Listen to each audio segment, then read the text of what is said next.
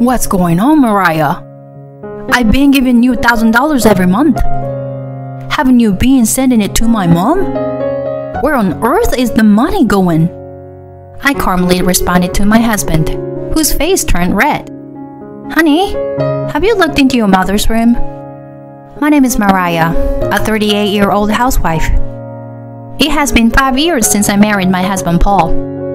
I used to work as an office employee, but I quit my job when I got married, and now I live a life centered around housework while working part-time. Since I had always lived with my parents, to be honest, I wasn't good at housework, but now I've become skilled at it. I had helped my mother with cooking, so even from the beginning of our marriage, my husband would compliment me on my delicious cooking. Recently, I started working part-time at a fancy cafe. Surprisingly, the part-time job is enjoyable, and I spend fulfilling days every day. I learned how to make delicious coffee and got recipes for simple sweets that I can make it at home from a pastry chef at the cafe. On our days off, I enjoy hosting a home cafe for my husband. This cake is so fluffy and delicious. Right? Actually, I made it in the microwave. Whoa, that's amazing. This coffee is also great. I made it with coffee beans sold at the cafe where I work. It has a strong bitterness, which goes perfectly with the roll cake. Make it again sometime. Of course. My husband has a sweet tooth, so he's always delighted when I make sweets. The little moments on weekends become more elegant, and my experience working at a cafe is greatly appreciated. I intend to further pursue my hobbies of coffee and pastry making. That's how we, as a happily married couple, spend our happy days together. However, during that time, a very sad event occurred. Dad collapsed? On a day off, my husband received a call, and we hurriedly went to the hospital. Dad, are you okay? Oh, sorry. It seems a serious condition has developed. It looks like I'll have to stay in the hospital for a while. After my father-in-law fell asleep, we moved to my in-law's house and spoke with my mother-in-law. Mom, are you going to be okay on your own? Yes, for the time being.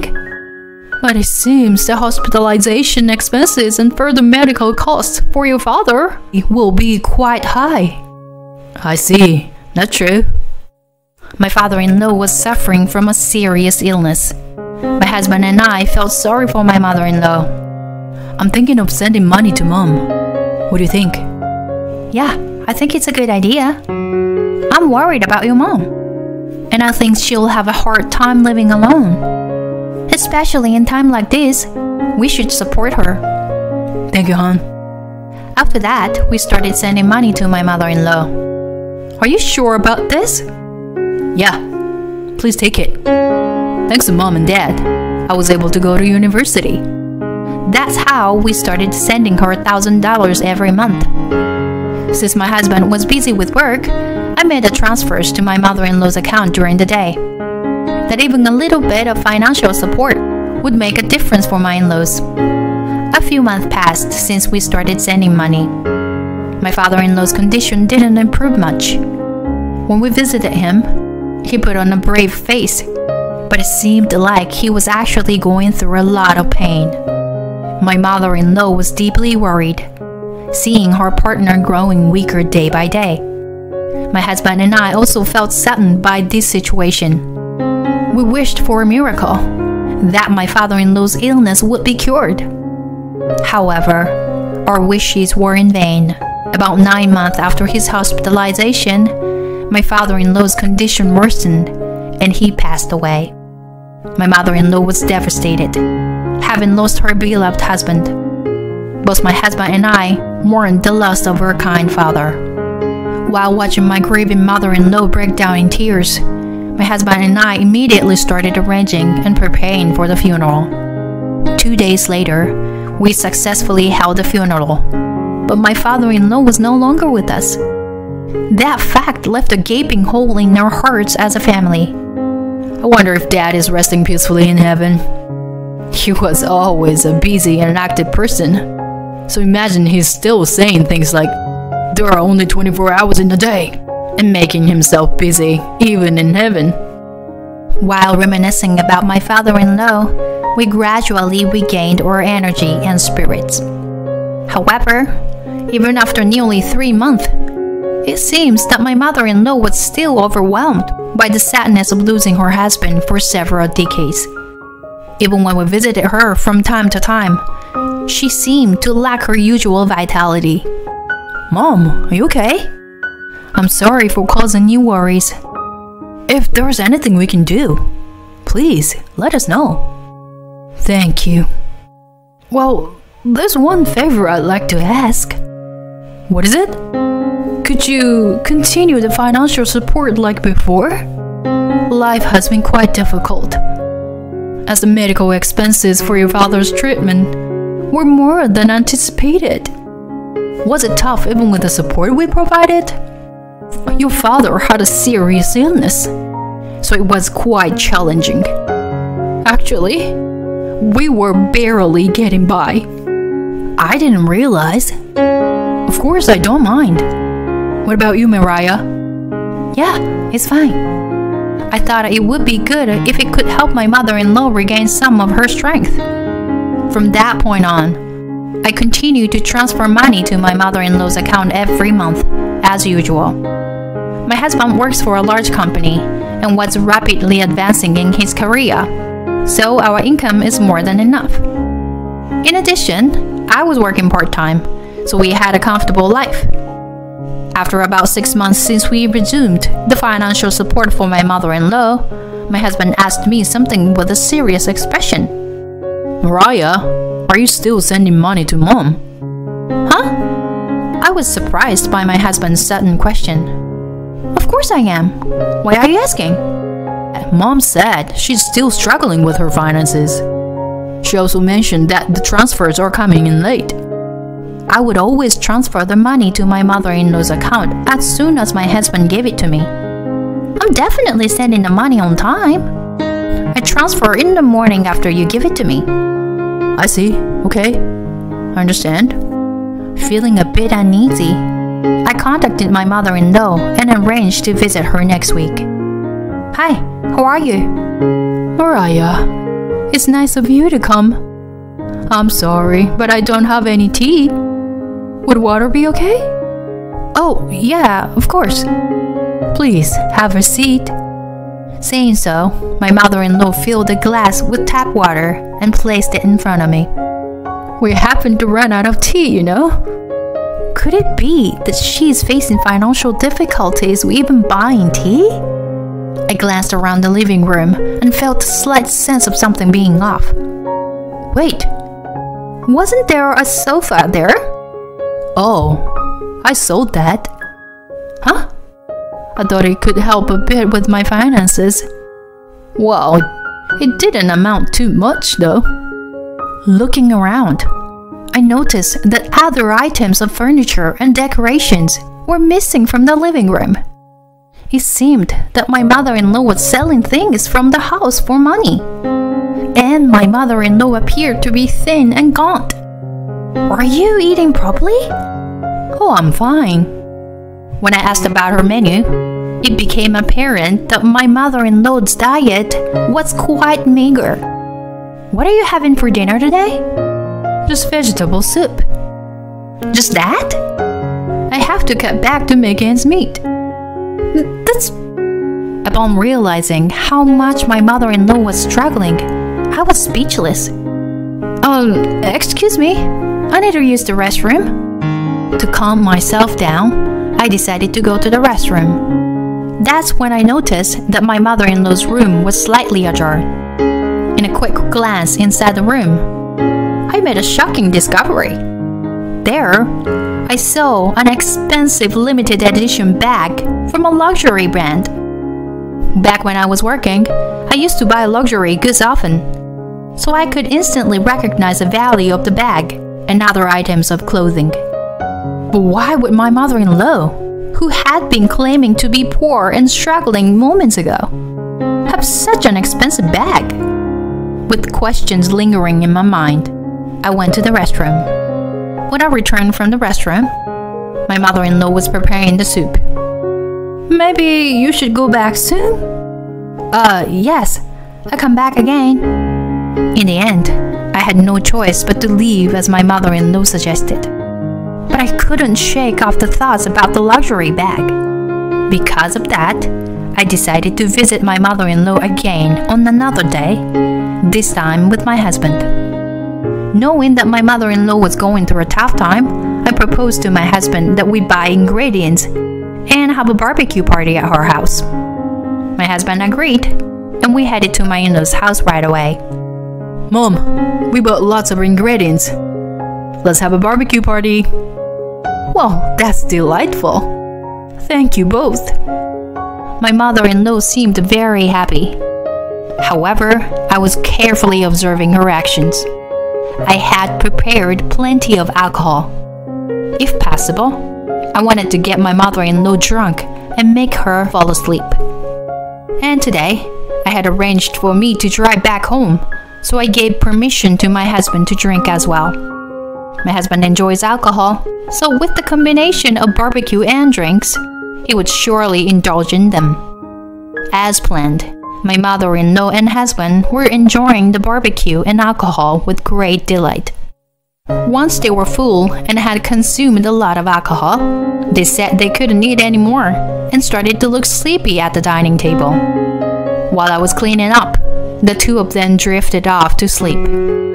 Taking advantage of that opportunity, I turned on the lights in my mother-in-law's room and found the luxury bag I had seen before. Indeed, it was quite expensive. Feeling guilty, but wanted to confirm the truth, I opened her closet. And there, as expected, there were numerous high-end bags and branded clothes. When you add up the total value, it would amount to a substantial sum. Moreover, there was a jewelry box in the closet.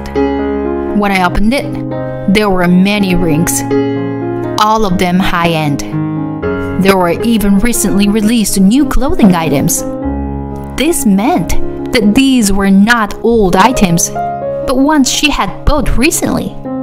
At that moment, I became certain. My mother-in-law was using the allowance we sent her for buying luxury goods. And yet, she had the audacity to say that she didn't have enough money and that her life was difficult. I was filled with anger. So, I decided to stop sending money to my mother-in-law. To ensure that she wouldn't notice I had been in her room, I put everything back in its place and returned to the living room. After that, I woke up my husband and we went back to our house. Even when we are leaving, my mother-in-law intentionally said, "It was such a long time since I had something this delicious. I'm so happy." While thinking that she could have a normal life if she stopped buying luxury goods, I drove the car. For the next 3 months, I stopped sending money to her. Then one day, my husband came back from work with a stern face and confronted me. "Hey, what's going on? Aren't you sending money to my mom every month? She contacted me. Where on earth is the money?" Facing my husband, who had turned red with anger, I calmly responded, "Have you seen your mom's room?" "Huh? Room? I haven't seen it. What about it?" "I found a large amount of luxury goods in her room the other day."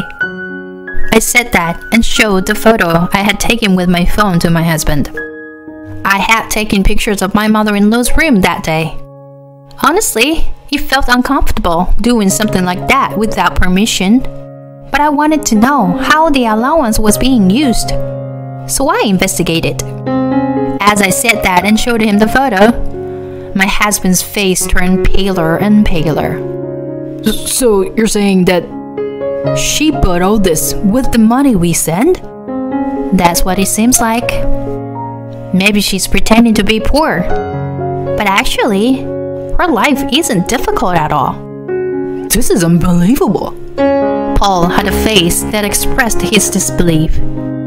But seeing is believing.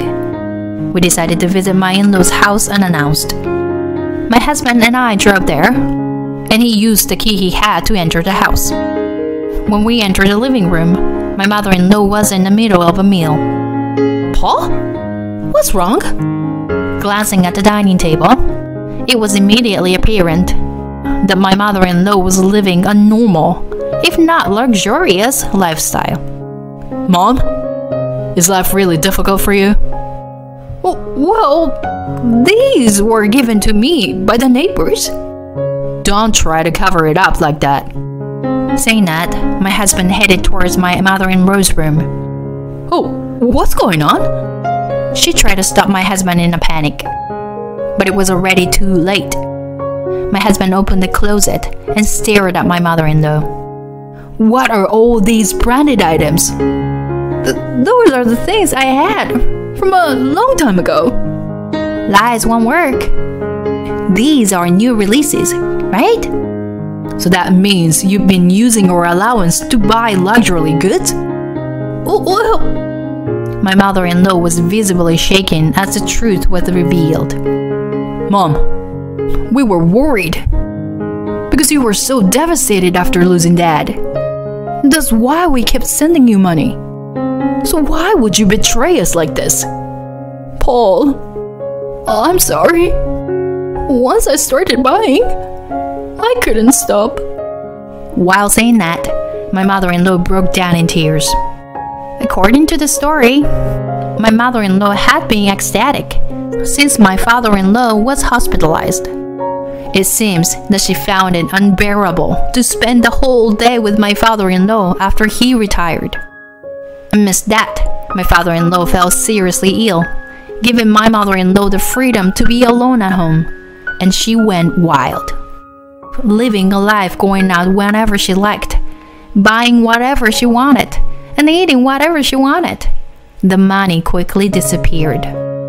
That's when she came up with the idea of lying to us about the medical expenses, being difficult and receiving an allowance from us. Furthermore, it seems that my father-in-law had been paying for his hospitalization and medical expenses from his savings. In other words, it seems our allowance wasn't necessary.